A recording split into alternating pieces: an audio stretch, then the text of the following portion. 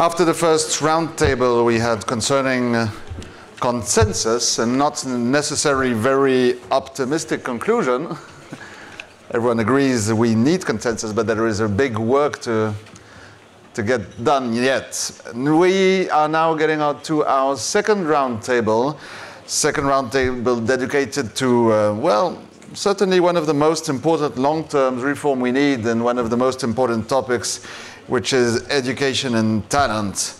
How good education is implemented, talent attraction, talent retention, very, very important topics you all know in your countries and in your economies. So education and talent, to talk about it in this second roundtable, we've got 3 panelists, and I let you take your seat before presenting them.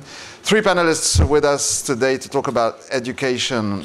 First of all, Mr. Simon Pei, Director of the Independent Commission Against Corruption from Hong Kong.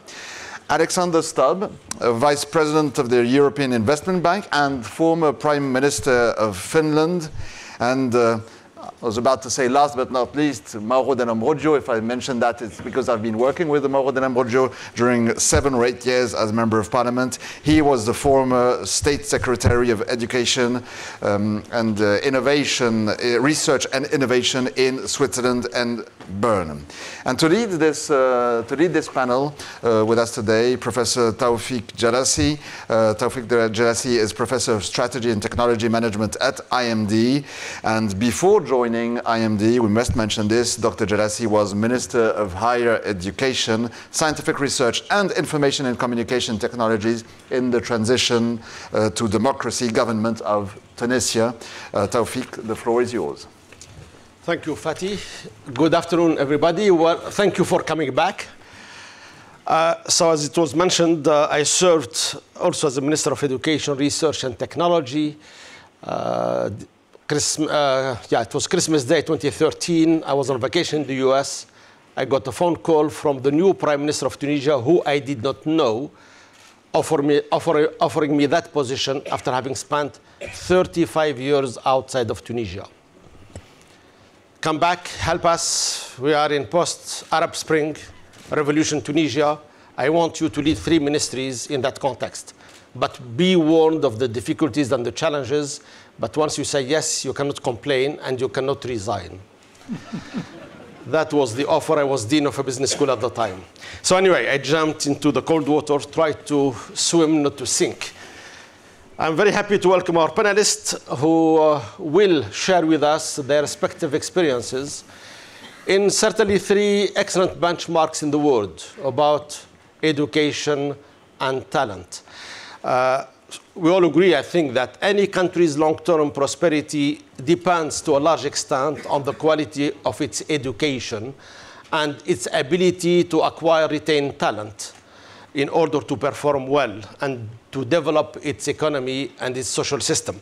So we are going to start with our first speaker, seated to my left, Mauro Dell'Ambrogio, who served for 11 years as State Secretary for Education, Research and Innovation in Switzerland, a post that he held until 2018. So the floor is yours. Thank you for being with us. Good afternoon. Trying to present the Swiss education system in 5 minutes.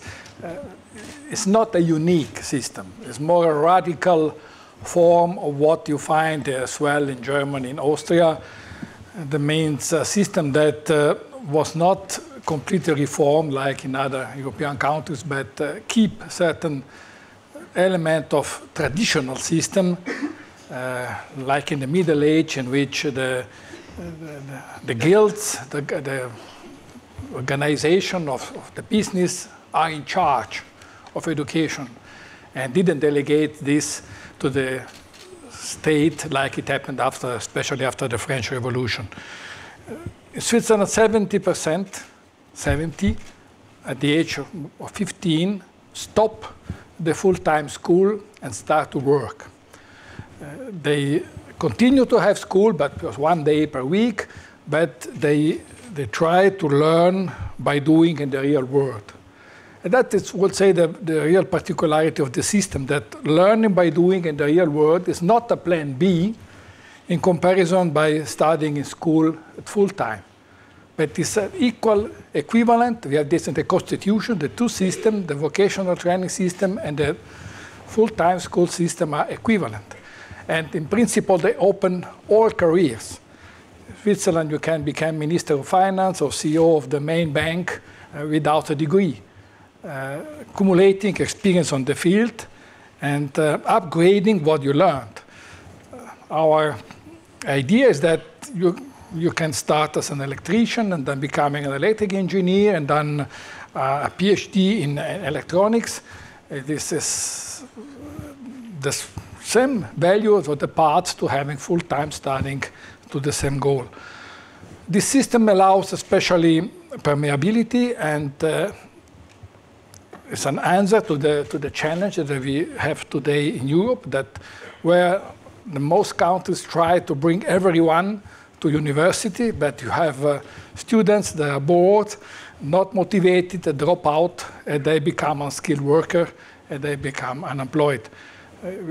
The idea is that it's better to work than to bore in school. This system allows as well to integrate better migrants. 50% of the students in Swiss schools have at least one of the parents not born in Switzerland. And it's absolutely normal, for reason of cultural background, language, and family, that the access to the senior high school is very discriminating. That means, in general, children of migrants have by far less chances to have full-time studies. But after in the career, in the job market, we have by far a higher social mobility than countries that try to bring everyone to studying and to university. This system is not easy to imitate. In my 11 years, I had 100 of invitations in different countries to try to explain the system. But the system works for two important reasons. First of all is that companies know that they can have good apprentices, because with 70% you have as well talent people. If you bring 60–70% of the people to full-time school, and for the rest you offer an apprenticeship, companies know that there's dropout from school and they are not interested to engage these people. Quantity makes quality. And the second reason is prestige. Families should be proud to have children that make an apprenticeship. I am myself an example. I have 7 children, 2 of them adopted, and the large majority of them made an apprenticeship. And the 2 with the highest salary today went through the apprenticeship.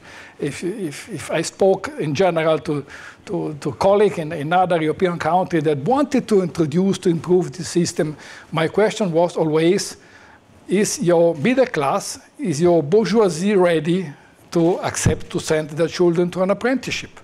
And in general, this is not feasible. And for this reason, this is not the system that you can simply copy. And a last remark, this system as well allows to create a mentality that if you want talent, talent should be real talent. It is better to import talent from abroad, how Switzerland in general does, than to try to push your young people to become talented if they are not. They can become good professionals, but I will say the most selective careers in general, in spite of the fact that people have a degree or not, are based on a global competition. And you have in Switzerland more than 50% of all university professors are not Swiss. And that's normal for the Swiss understanding of the fact that certain careers are for talent, and the fact as well that a majority of the entrepreneurs in Switzerland, especially in Swiss history, all big Swiss companies were founded by migrants. And we try to build up on this tradition that we offer equivalent paths of education for the young people here, and we expose them to a global competition. Thank you very much for your presentation on the specificities of the Swiss education system and talent development. To what extent does the local approach versus the federal, centralized approach, which is key in Switzerland, to what extent does that contribute to the education excellence that we see? There's absolutely a bottom-up system. 70% is an average. But we have a region in Switzerland, a very successful region in which 85% of the young people made an apprenticeship. And in Geneva, for example, we have at 50%, no more, because of the influence of France and so on. But it's absolutely normal. There's not a steering of the system, a central steering. And the same in school. I can make a small example. You know the PISA test that says you how much is the. We have cantons in Switzerland in which children until the age of 15 have the double, 2 times hours in school than in other cantons. But the result in PISA is more same.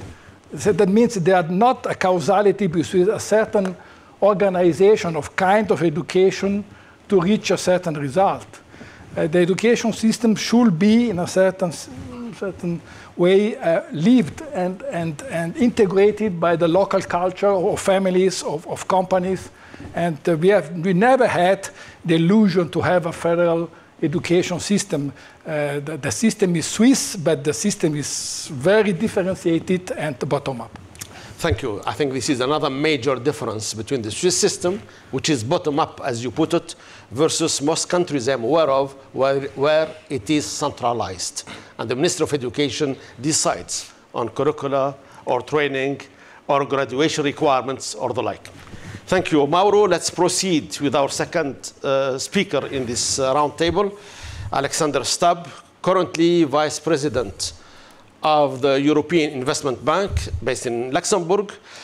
He was the Prime Minister of Finland, but he also held other top government positions in Finland. He was Minister of Finance, Minister of Foreign Affairs, Minister of Trade and Europe. And also he used to be the chairman of the National Coalition Party in Finland. Thank you, Alex, for being with us this afternoon. Thanks, Tawfik. In my allotted 5 minutes, I'm a Finn, and we Finns are very shy. We don't speak much, and 5 minutes is an extremely long time. And I don't know if you saw the press conference yesterday with President Donald Trump and the President of Finland. It was nice for our president. He didn't have to say much. But he did say one thing, and he said that you have a great democracy, keep it going. So, sometimes less is more, if you will. I will try to make 3 points today, but by way of introduction, I guess I have to give a claim to fame. And why am I sitting here speaking about education as a Finn? And I would probably argue that there are 3 reasons. One is that I've gone through the education system from 0 to 18, 19 in Finland. All of my university education is then abroad, but I did that in Finland, the basic stuff.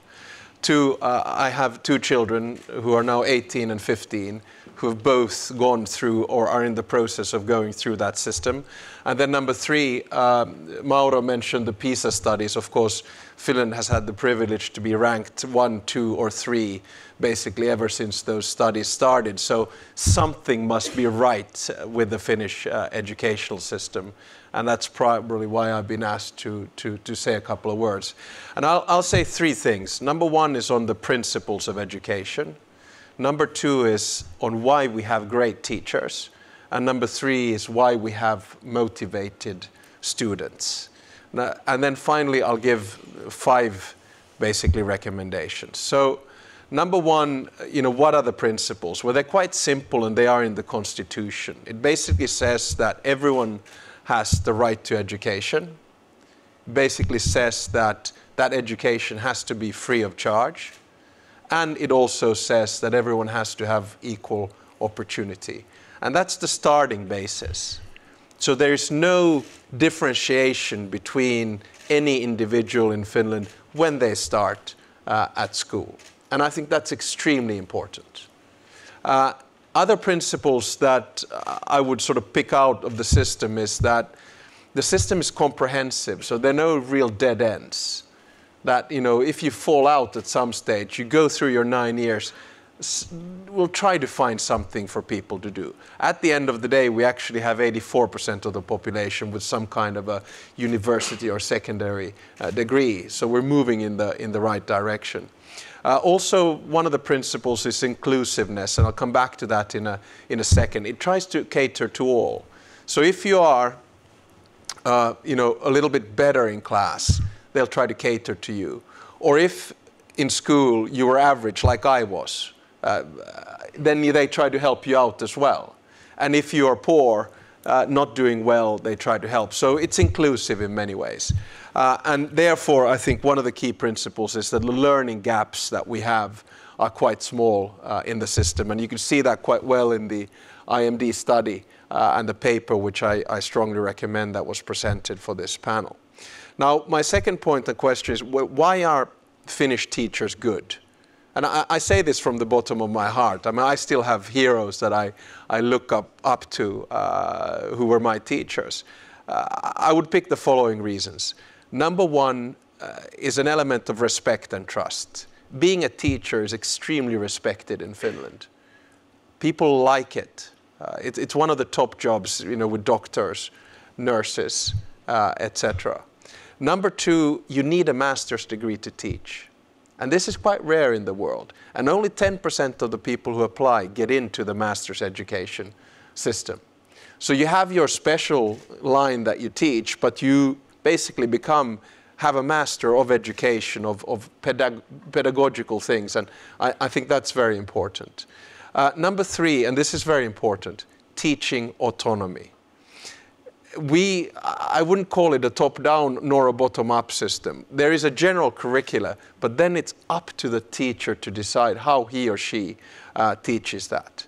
I have visited, since 2004, 150 schools, given talks on different types of issues. So I've been to a lot of teachers' rooms and a lot of classrooms.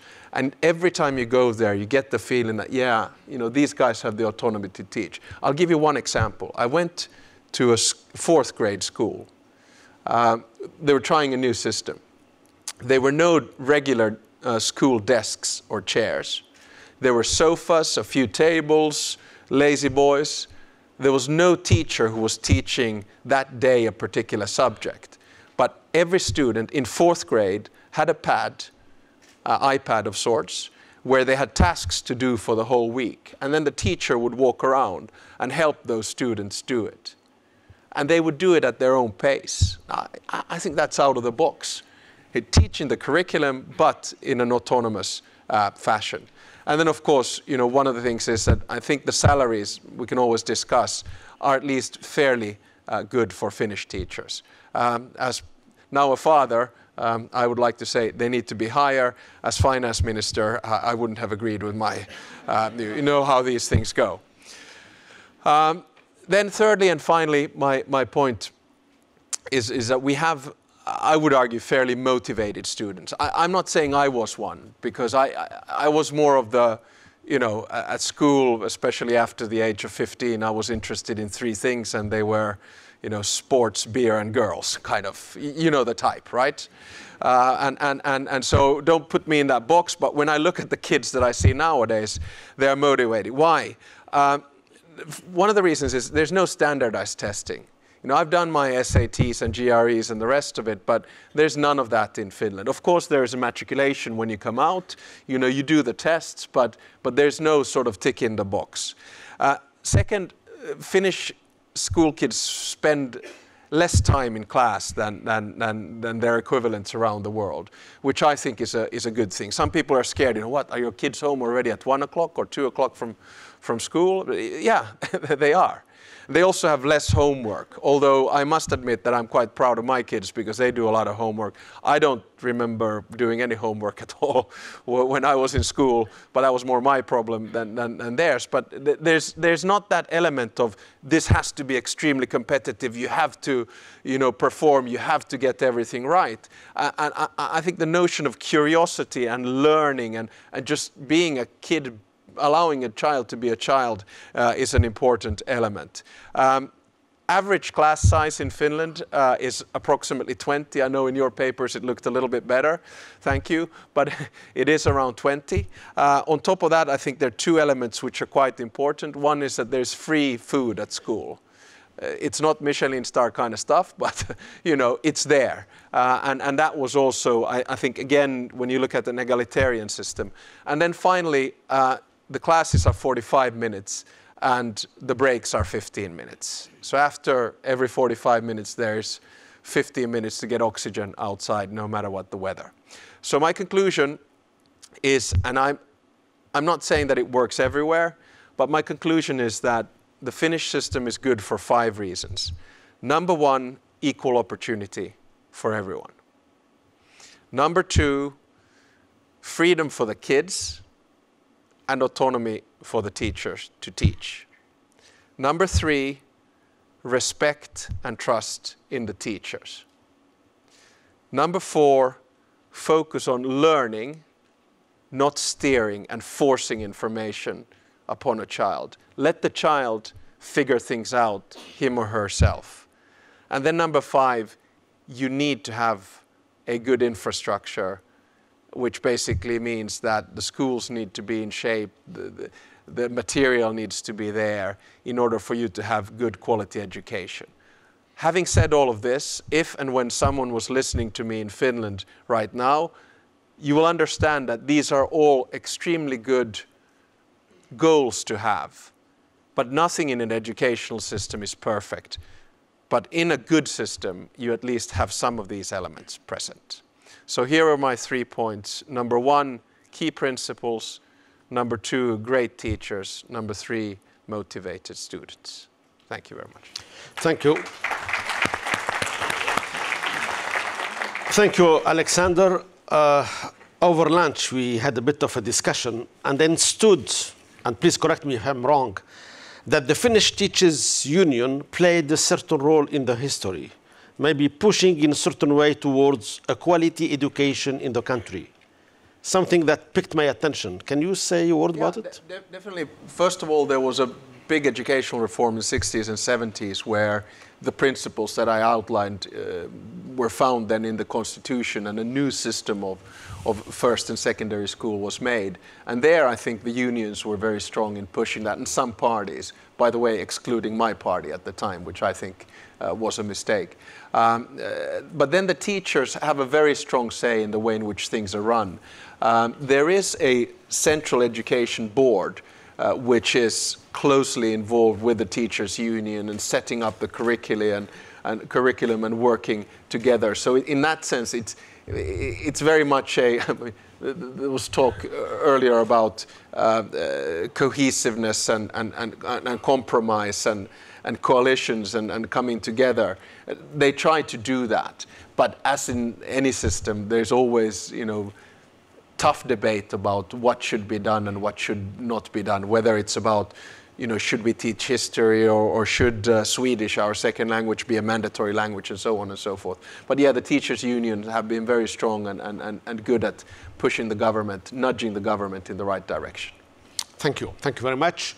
Let's proceed with our third speaker, Mr. Simon Pei, who is currently the independent commissioner at the Independent Commission Against Corruption in Hong Kong Special Administrative Region in China.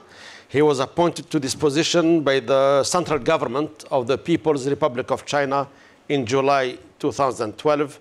Before that, he used to be Director of Immigration for many years. Please, Mr. Pei, the floor is yours. Okay, thank you, Professor. So good afternoon, ladies and gentlemen. What I'm going to share is a bit different from the other two speakers because I will share our experience in ethics or integrity training education in Hong Kong over the last 45 years. But before I talk about that, I should introduce Hong Kong because Hong Kong maybe you are not so familiar. And Hong Kong is ranked the 18th among 63 economies and the first in the Eastern Asia region in the IMD World Talent Ranking 2018. This talent ranking report, drawing reference from the Rule of Law Index of the World Justice Project, finds a strong positive correlation between the institutional strengths, namely a robust rule of law and low level of corruption, and a high talent ranking of an economy. So the cross-referencing is of this information with the global national income data, for example, those compiled by the IMF, we can also observe that the top performers in the talent report also enjoy higher GDP per capita. Hong Kong's experience surely supports this correlation.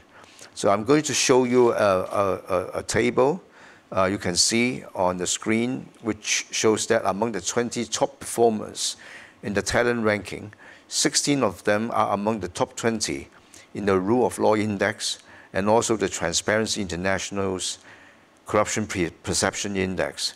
These economies are also on the high end of GDP per capita ranking. In respect of Hong Kong, we are the 18th in the IMD Talent Index, 14th in the Corruption Perception Index, 16th in the Rule of Law Index, and 17th in the GDP per capita ranking. So from our point of view, these are hard-earned results made possible by our institutional strengths, including an effective anti-corruption system. And when we go back to history, Hong Kong was very bad in corruption, very backward, small city with its economic activities mainly focused on entrepot, trade, and manufacturing in the 1970s. That is before the establishment of my commission, the Independent Commission Against Corruption. And the economy of Hong Kong has undergone a rapid growth since then, showing, we call it a virtuous cycle of effective elimination of corruption, strengthening of rule of law, and a quantum leap in social and economic developments. Now Hong Kong has become one of the cleanest economies with some of the strongest institutions in the world. So the Heritage Foundation has ranked Hong Kong the freest economy for the past 25 years. So Hong Kong is now a global leading financial, investment, services, and logistic hub. This is despite the fact that Hong Kong is a very tiny dot on the world map with only 1,100 square kilometers in size. And without any natural resources, we have a high population density. What we can rely on to drive its growth is our strong institutions and the ingenuity of people, or in other words, talent. And the Hong Kong story demonstrated in addition to professional competence, education level, technical know-how, and the readiness to embrace change, our city also values talent who possess a high level of ethical standard and uphold the rule of law at all times. So in the Chinese culture, as in some other culture, integrity is considered more important than professional skills and intelligence.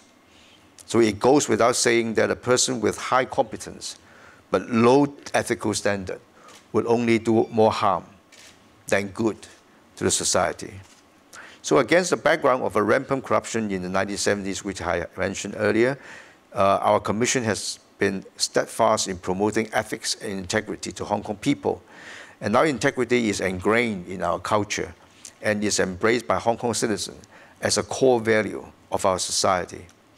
Many have considered this as a miracle, but in fact, our strategies and uninterrupted efforts on a permanent basis in public education and civic engagement are the critical success factors in making these changes possible. Since the establishment of our commission 45 years ago, we have been acutely aware of the importance of intensive value education to nurture ethical values among our population. We deploy a proactive and target-oriented, we call it ethics for all approach, to reach out to every corner of our society, starting from toddlers in kindergarten to university students who will lead our society into the future, and also reaching out to members of the public, private, and civic sectors. So by dividing our target groups into these different segments, we will be able to customize our public education and engagement programs so as to foster stronger resistance to corruption and entrench an integrity culture in the society. In tandem with our education and engagement programs tailored for different social groups, we also make good use of the mass and social media to maximize the publicity impact across the whole territory. I'm going to show you a short video which will highlight the breadth and depth of our educational and engagement work carried out by our Community Relations Department. So please watch the video.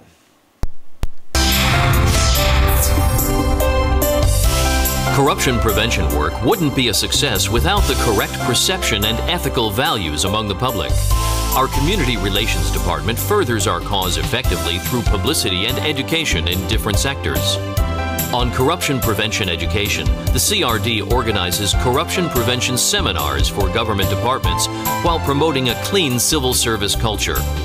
Collaborations with business, professional organizations, and industries to advocate business ethics and honest management, tailor-made corruption prevention kits for specific industries, establishing corruption prevention networks to share related experience. CRD jointly holds regular talks and seminars, tea gatherings, exhibitions, competitions, performances, etc. through our regional offices with district organizations. By improving the public's awareness on anti-graft laws and work, cultivating a probity society, and enlisting the public's support from different strata of society. On publicity and education, the CRD uses extensive mass media through TV drama productions, radio dramas, TVCs, internet and new media, as well as newspaper articles to promote ICAC's work and educates the public regarding the evils of corruption. We regularly release through the mass media information on issues of public concern and gauge community feedback to enhance the Commission's transparency. The younger generation will carry the anti-corruption mission forward. ICAC places particular emphasis on moral education for the youth and takes an active role in inculcating positive values in young people. Students are educated and encouraged through educational kits and the ICAC Ambassador Program, grooming future clean generations. After decades of hard work, the CRD has established a tightly knit network with the public. Hong Kong people have become ICAC's indispensable partner in fighting corruption and upholding Hong Kong as a clean and fair society. Okay, this video showed how we develop our local talent and workforce to make sure they will embrace high ethical standards, thereby help build a fair society, a clean government, a level playing field in the business sector, and a low level of corruption and strong rule of law. This will in turn attract more highly skilled professionals from the international talent pool.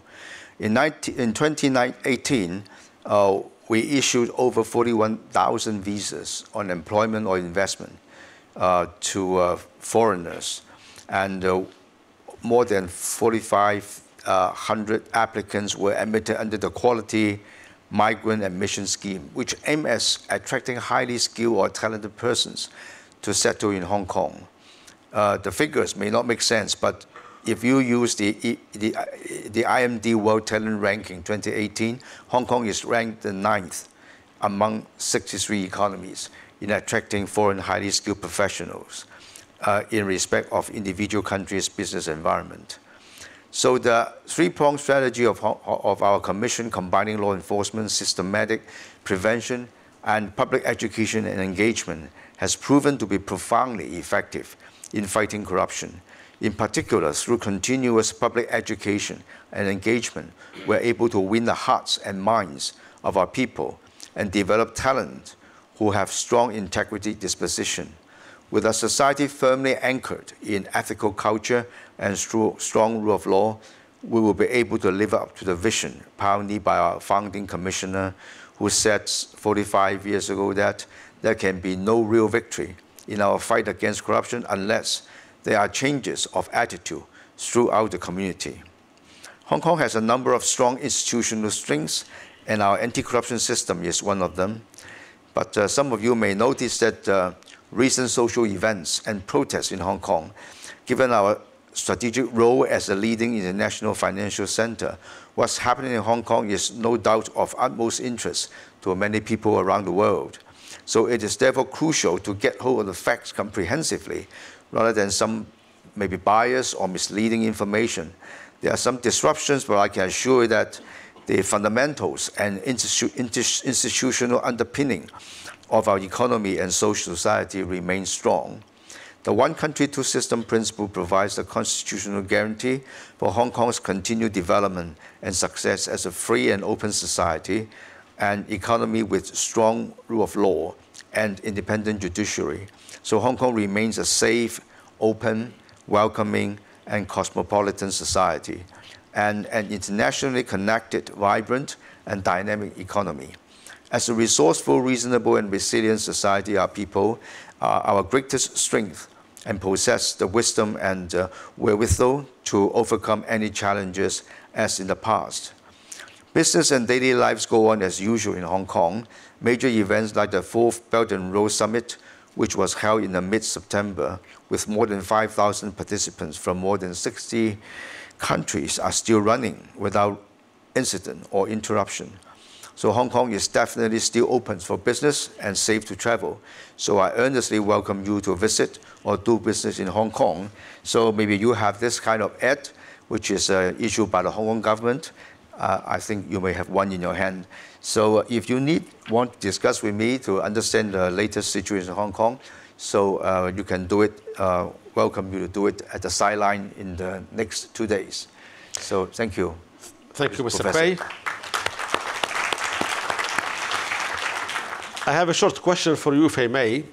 You mentioned that integrity is a core value in society, and I suppose that you do enhance the awareness about integrity in your educational system.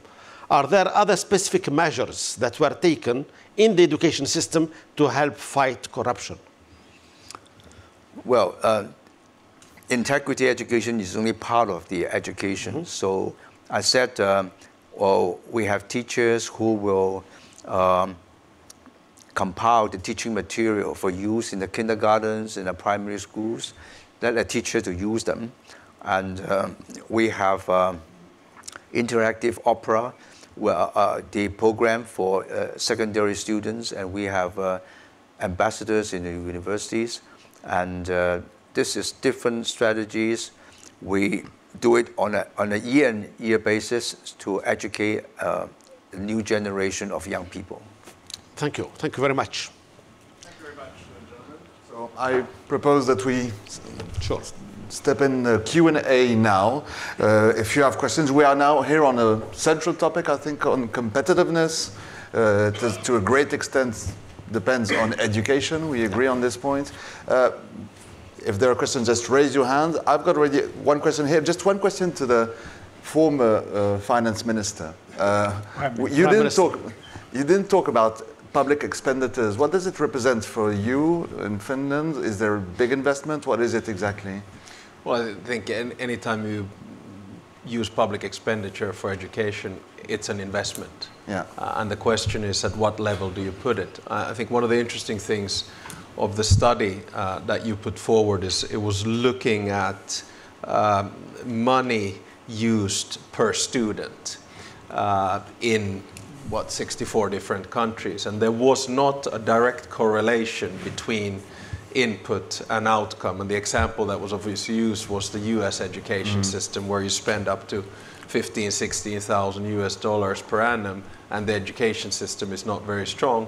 But there was a fairly happy medium between $9,000 to $10,000, where Finland lies as well, where you put into the student. But I think the key there is, I mean, we do have some private schools in Finland, but the bottom line is that they follow the same sort of financial system. The key is that you don't create this kind of a huge discrepancy between a public school, by definition, in other words, state school, versus a private school.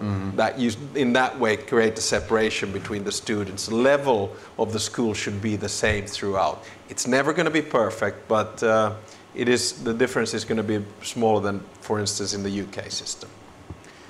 First question, it was a lady. Yes, madam. Thank you very much. My name is La Fischer. I work in finance. I'm an alumnus of IMD. I never have been in government, and I'm acutely aware of the challenges of obtaining, educating, and retaining talent. They're challenges that are national, but that are also real for every company. And one of the key things that we are thinking about in the firms I work with is what has gotten our educational system to where we are is not what will get our countries to where we need to go. Certain things need to change about education. The very concept of standardized curricula that change every 5 years, the very concept of time spent in the classroom for your first, well, with the exception of Switzerland, for your first 20 years of life or 25 years. Perhaps all of these things need to change. And I think this question is open to anyone on the panel. What are your countries doing about it? What do you think? How do politics see this? Thank you. Thank you very much. Who's first? Please. Mauro. Change could be steered top-down, or it can happen because the system is not steered. For example, if you, like in Switzerland, in general, the professional learning is not made by teachers, but by professionals. The fact that, for example, nurses learn 1 or 2 days in school, but for the most part of the time they go to hospital to learn. The hospital develop from the technological point of view, at other point of view, the professions of nurse develop, and in this way you develop the learning system as well. There is not someone in the ministry that say, now we teach nurses in another way. If you relate directly what you learn, I don't speak until the age of 14, 15. Perhaps we have only to learn from Finland when you speak about teachers.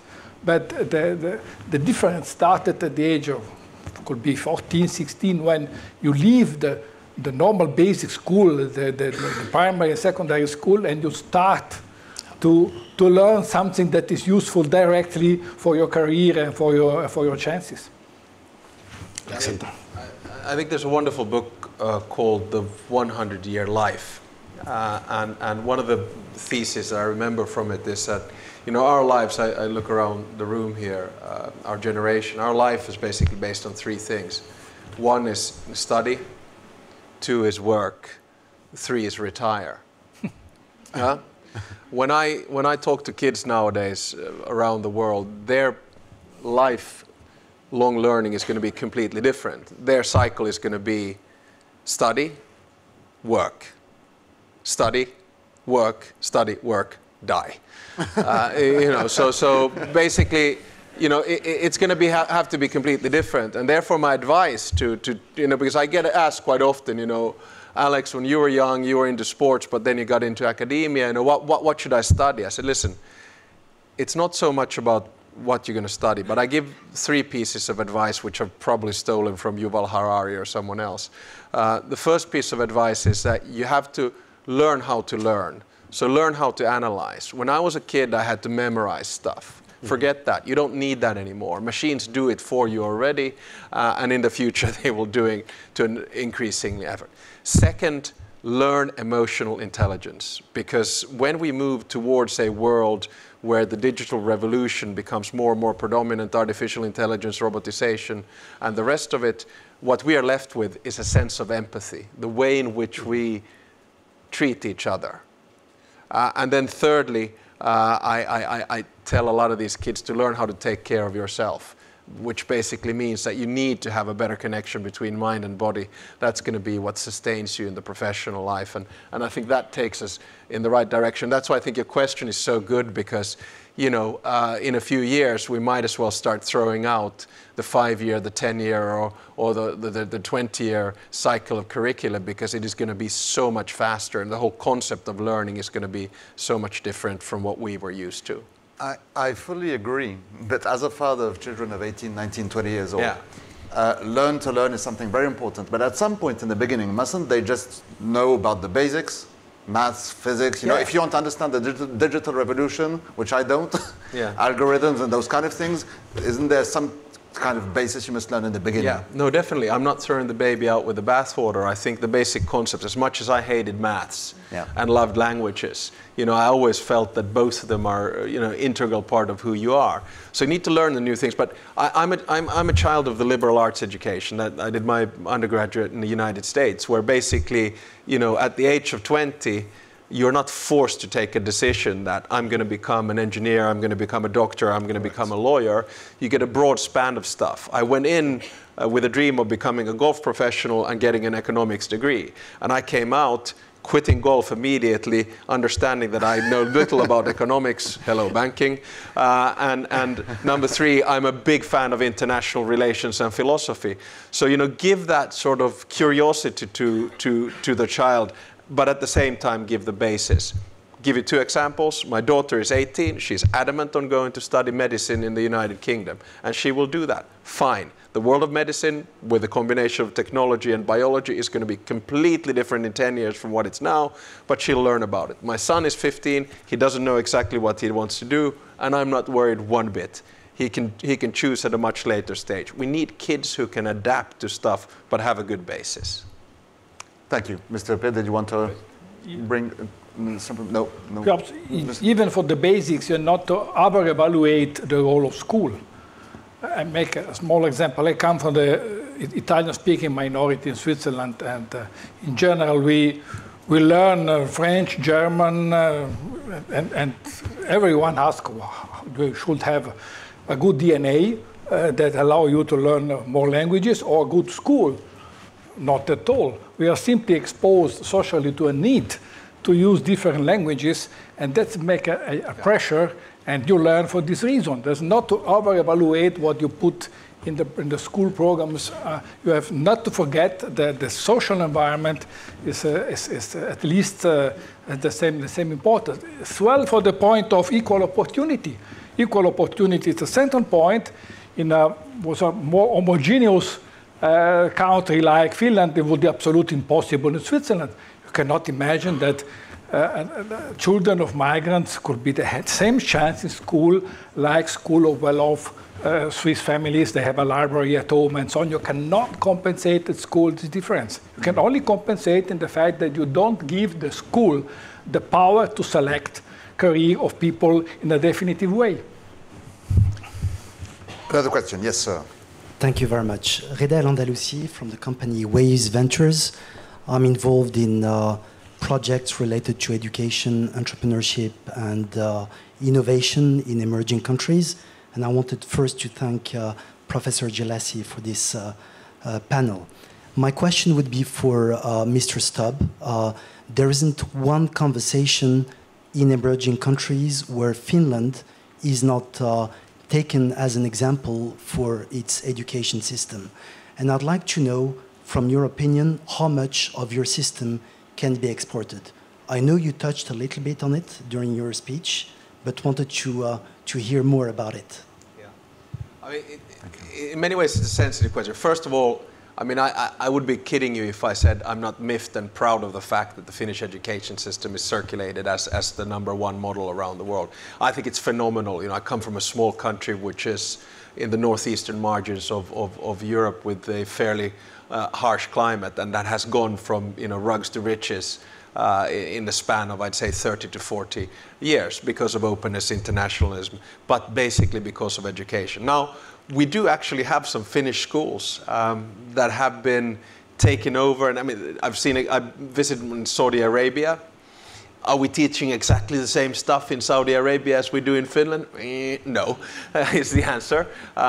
Can it be taken lock, stock, barrel? No, it cannot. But there are elements of it which can. And I think those elements were in the principles that I discussed earlier. In other words, equal opportunity. And by Mauro, I don't mean with equal opportunity that everyone gets the same stuff. It means that everyone has the same basis, and then you start catering to special needs if you possibly can. Culture is one thing that, you know, I come from a country where, you know, gay marriage, no problem. You know, equal right. My government, more women than men. You know, when I was foreign minister, more female diplomats than male diplomats. You can't get it. I love the IMD. In Finland, we would not have an all-male panel, huh? Especially 2 in a row. So you know, yeah. Sorry, Arturo is going to fire me. That wasn't. No, but so can we take it like that? No, you cannot. But there's some elements that you can pick and choose. And for me, they would be the equal opportunity, the autonomy for the teachers to teach how they like, and then the freedom for the kids to flourish. You know, don't whip them, just, you know, let them do their stuff. But if I may just have maybe a naughty question or a Swiss question. Then it's probably to Mauro. No. I completely agree on one point, that you cannot export an education system. No, that's certain. Too much element that must connect with families, tradition, with the environment, with companies, with the job market and so on. You cannot export the system. We agree, but my chauvinistic question was this one. We agree that Finnish Scottish school is really a model. PISA rankings always get you at the top of it. But when we look universities, then we see that the only European universities in the top 20 in Shanghai class ranking are Swiss, which are the two Swiss Institutes of Technology. The United Kingdom is still a part of Europe. Yeah, kind of. Excluding United Kingdom. I say this as an alumni of the London School of Economics. I agree. And for the Swiss, I can say the fact that we have a very strong vocational training system improves the quality of universities, because they don't become master universities. That's the reason of the quality of the Swiss university. We do still, at some point, have good institutes of technology, aren't they? They're rather good, in Lausanne and Zurich. So, I mean, what happens, where is the gap Finland could get better in? Yeah. I wouldn't take Finland only. I think I'd take it across the board. And I think if you look at the last bit of the study that the IMD, right, you know, the question of recruiting talent or keeping talent, and Finland was, of course, one of the examples where you say great education system, good place to live, but there's a brain drain out, and then there is not enough people coming in. I think we need to do the transition to good universities, and that is a lot about, and I take the part of the blame as well. It's about expenditure, how much money you can put into universities. It's about innovation, it's about R&D.